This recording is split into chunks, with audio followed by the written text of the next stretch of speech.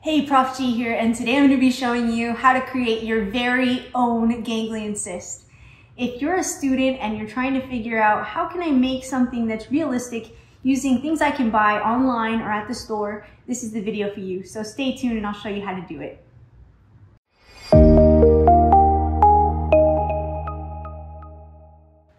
Alright, so the materials we're going to need to create our very own ganglion cyst are one, a pork skin. And so I got this from my local meat market. I asked them for pork belly with the skin on, and I asked for a 4x4 piece, 4 inches by 4 inches.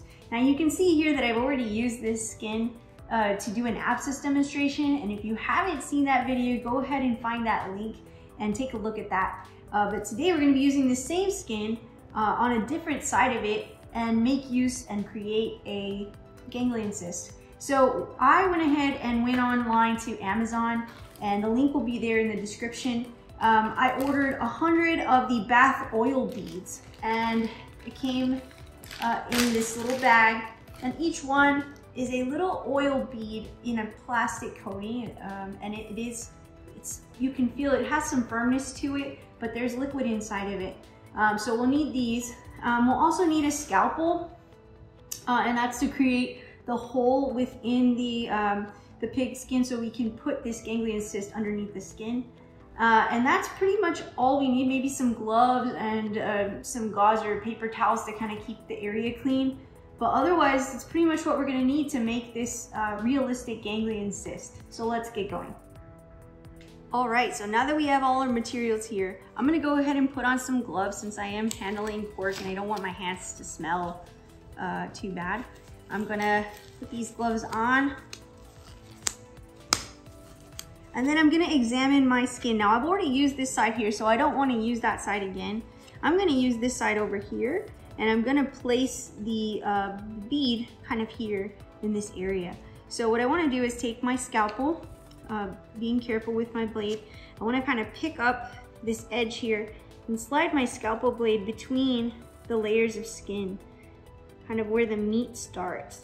And I want to create a little pocket. So I'm going to cut a little bit and I'm going to separate in here, similar to what I did for the abscess. I just want to kind of create a little pocket in there. And so once I get kind of deeper, I'm going to kind of move my scalpel kind of back and forth to create that pocket in there, and get deep enough so that the circle will be in there, the little bath bead will be in there enough so that it doesn't slide back out the other side.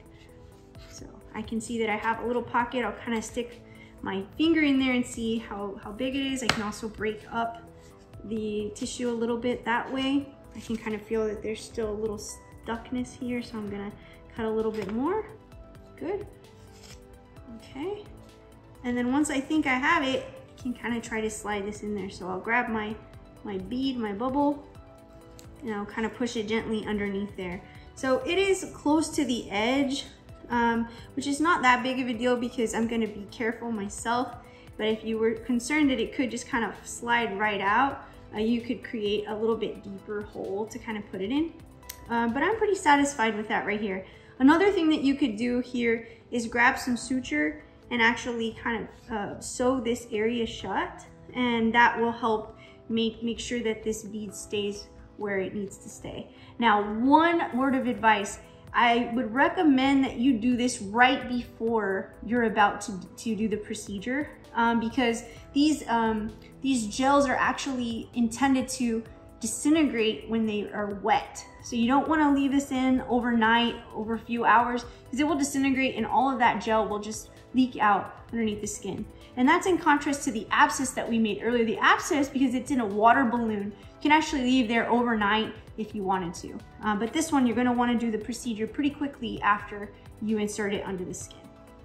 Now, just as a quick demonstration, I'm gonna show you how I would do a quick stitch to make sure that things stay in place.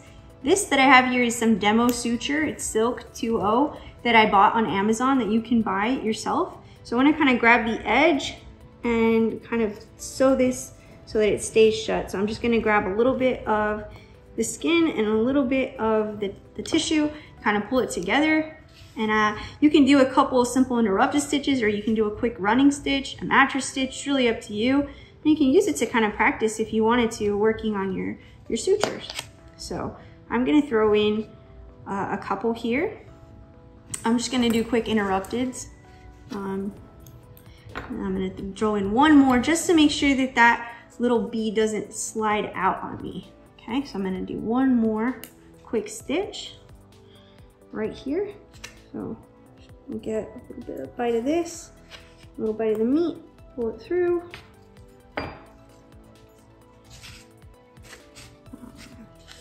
Lay it down. Just make sure it's nice and stuck in there. Right, I'm gonna cut my little edges. So now my little bubble should not go anywhere. It should be nice and stuck, and so I can move on.